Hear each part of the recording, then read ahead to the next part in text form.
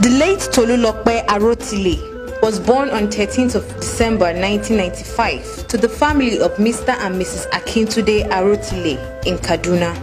Arotile hails from Ijumu local government area of Kogi State. She attended Air Force Primary School, Kaduna from year 2000 to 2005, where she obtained her first school leaving certificate and later proceeded to Air Force Secondary School, Kaduna from 2006 to 2011, before she later gained admission into the Nigerian Defense Academy, Kaduna, as a member of 64 regular course on 22nd September 2012.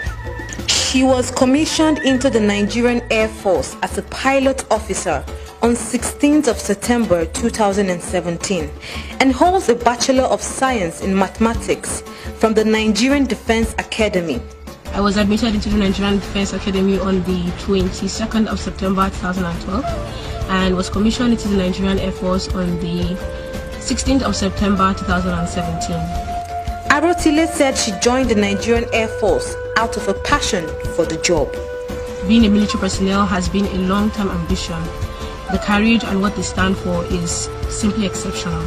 Arotile was winged as the first ever female combat helicopter pilot in the Nigerian Air Force on 15th October 2019, after completing her flying training in South Africa. Today, indeed, marks another milestone in the history of the Nigerian Air Force, and I'm highly excited to be part of it. Well, I feel very privileged, very proud. I'm happy that my success has brought me to this point, and I'm very grateful to the Nigerian Air Force leadership for the opportunity to have this and to have this title. I'm very grateful, and I'm looking forward to giving my best to the service. She holds a commercial pilot license and also underwent tactical flying training on the Augusta 109 power attack helicopter in Italy.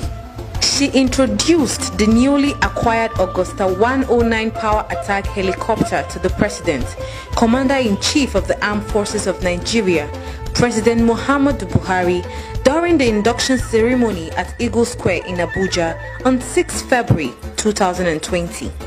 I want to especially use this opportunity to congratulate Mr. President, because it is the political will and the support Mr. President has given the Air Force that has resulted in this.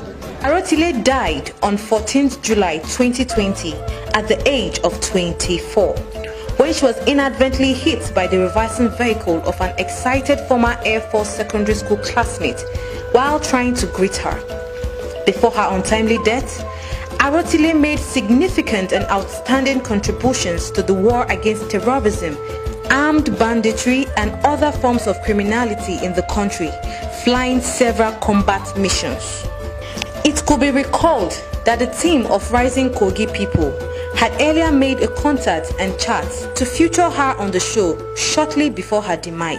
Several top Nigerian people, especially politicians, wife of the President Aisha Buhari, including popular Nollywood actor Rita Dominic, have sent their tributes to the late Arotile via various social media platforms.